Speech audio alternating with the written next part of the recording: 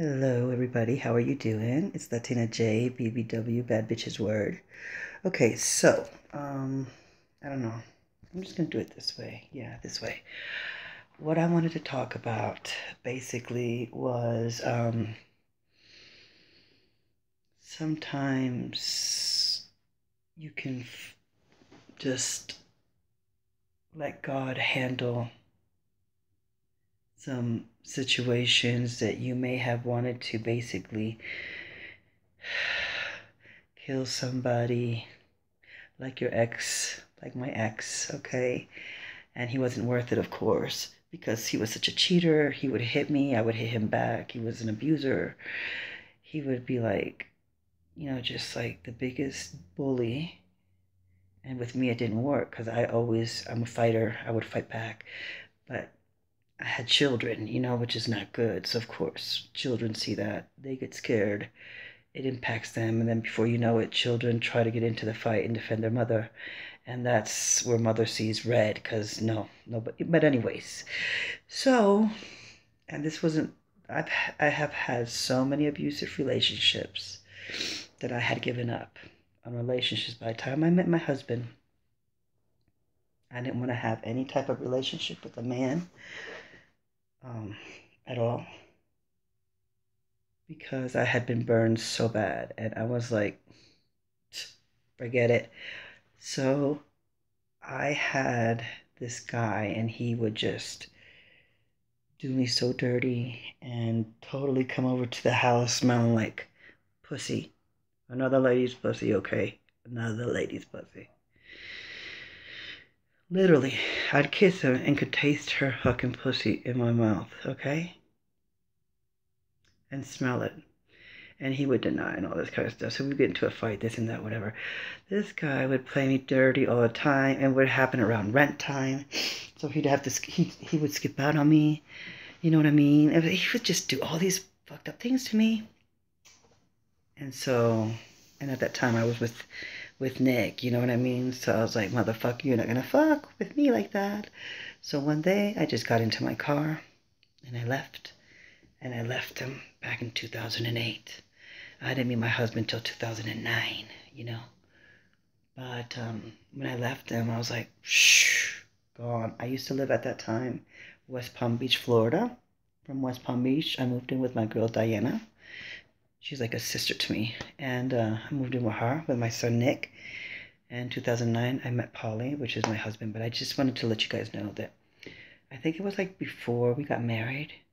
He like had texted me something on Facebook and I had just seen it and I was like, I'm wondering, should I text him back and be like, well, am I the one that you never got over or something like that? And I was like, you know what?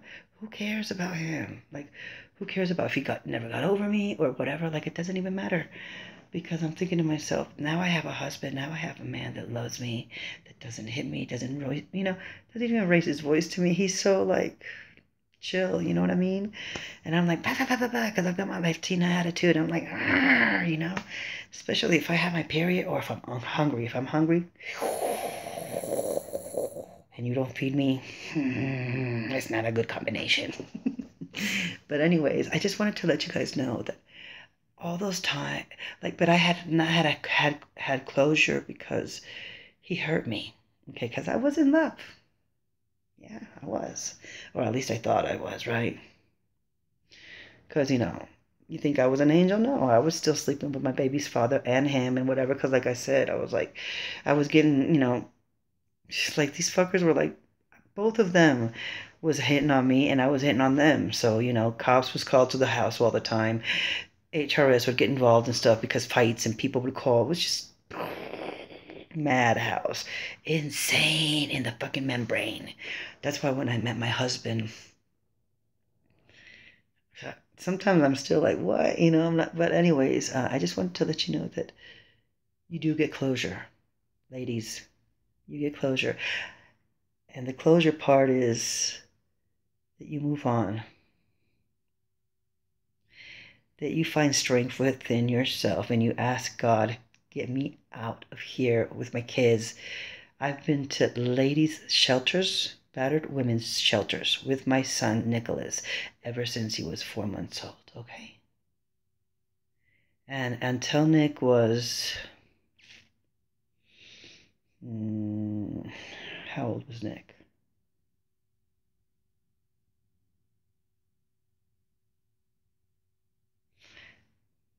Maybe two? Maybe 2 years old. We were in shelters, and didn't have a car and all that kind of stuff. I went through all of that because I was not going to put up with a man's shit. Because I'm like, fuck you. You're going to hit me, motherfuckers. You're going to abuse me and let my son see all this violence and everything. Like, I made it without you. I'm not with their father, and fuck you. You know what I mean? So you do get closure if you move on. And you just lay it on God's hands and say, you know what? I can't do this. Say, Jesus, just please turn my heart and just please, you have to get me out of this, get my kids out of it. And let me tell you, the Lord will open doors for you. You know what I mean? Put your faith in the Lord, especially those babies. Those babies are truly impacted of that. Listen, my son Nick had to go through therapy, okay? He was young. And he had to go to therapy. So, you know what I mean? It does impact the children, okay? It impacts them really badly because mommy and daddy are supposed to get together, and mommy and daddy aren't supposed to fight it, and that's the way it is in their head, you know what I mean? So, just letting you ladies know that I had been there more than... The first time I got hit was when I was 22,